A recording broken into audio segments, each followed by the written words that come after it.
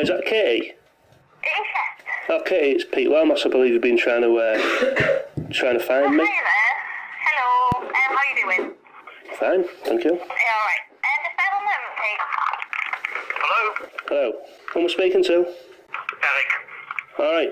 Did you want to see me about something? Just to give you an update, I don't know if you'd been given a full explanation, not about yesterday. Carry on. As regards the criminal damage. Oh, no, well, yeah, it was a big lie, and I've been, vindicated. Now, basically what happened was that we have, me and Mark and Paul and that, asked for the case to be dropped. Alright. Because we had, it was a few days after you'd been arrested, I saw the CCTV. Someone said to me, this is what he's done, and I said, well, if that's all that he's done, then the alleged damage that he's supposed to have caused can't have happened. Right. And then we did a bit further digging, and we had some video footage to show that the damage was already there the previous day. Alright. So we pushed it with the investigating officers to get the case dropped, and really that's why we were there at court yesterday, to make sure they didn't go ahead with the criminal damage. Oh, so did you speak to the CPS? Well, I personally didn't, but the officer from CID did, to make sure that the case didn't go ahead, to make sure that they'd been given a message that it shouldn't be going ahead, because we could show evidence to say that the damage that you're supposed to have caused was that had been there the day previously. Oh, well, thank you very much for that. And I'd actually been pushing for the past week for your bail conditions to be dropped. Right, okay. Because as far as I could see, the bail conditions related to the criminal damage had not been at the site, and as far as I could tell, as far as I was aware, they should no longer apply, but I don't think the message ever got through to anybody.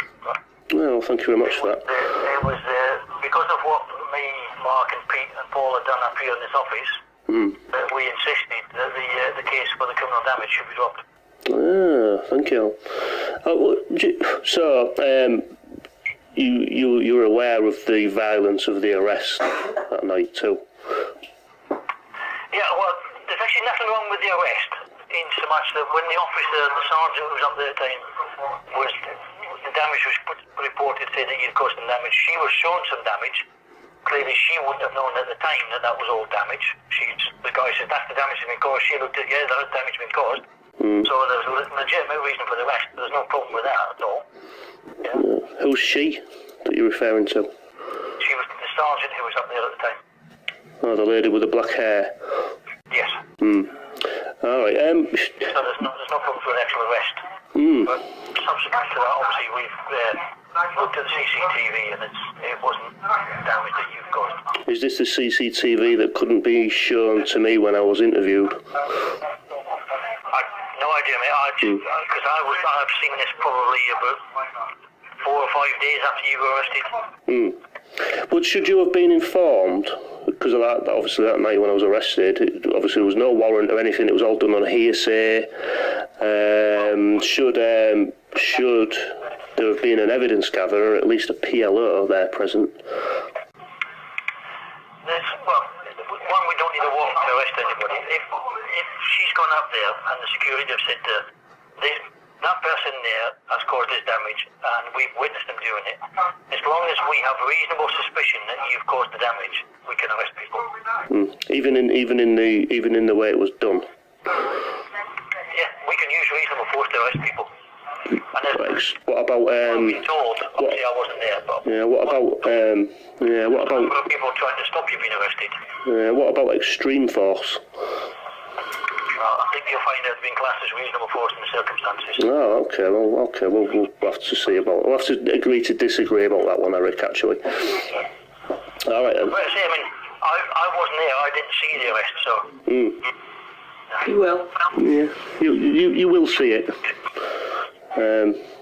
Because well, you will anyway. I'm sure the police know. Well, they will do. Anyway. Again. So well, thanks for doing that for me. Appreciate that. So I will be carrying on as usual. Well, as I say, I've always been there to facilitate peaceful protest. Oh, Eric, let's not go down that line again. I've always said that if I see things that's something that I think is wrong, then I will say something about it, as I have done in this case. you know. I'm quite fair that way. If it's wrong, it's wrong, and you know that's why I pushed for it to be dropped. Right. All right then. Right, I'll leave you to it. Okay, mate. Right, thank you. Bye. Bye. Bye. Bye.